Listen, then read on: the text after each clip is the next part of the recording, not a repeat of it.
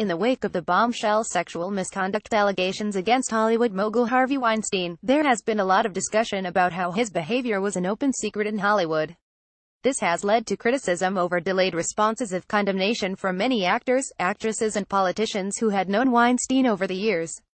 During a Fox News panel discussion this evening, NRA spokesperson and conservative commentator Dana Loesch not only ripped those like Hillary Clinton for waiting days to speak out against Weinstein, she also accused well-known female movie stars of being complicit in Weinstein's sexual harassment and assault. "I saw Jessica Chastain tweeted, her excuse was that she didn't feel like those victim stories were hers to tell," Loesch declared. "I saw Meryl Streep's statement.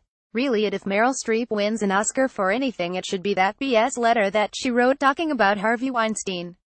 And she wasn't done. Here you have the woman that's at the center of Hollywood that everyone reveres and she pretends not to know anything about this month's past. Please, it's because of people like Meryl Streep and her silence that other women were brutalized and victimized."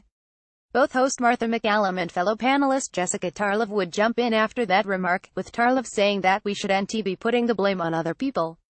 This caused Loesch to say, "You are a fool or a liar if you think these people were unaware of it.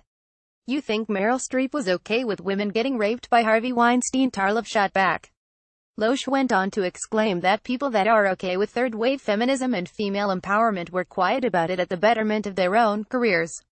Tarlov and Loesch then went at it for a few more seconds, with Tarlov bringing up Donald Trump's past allegations, before McCallum called an end to the segment.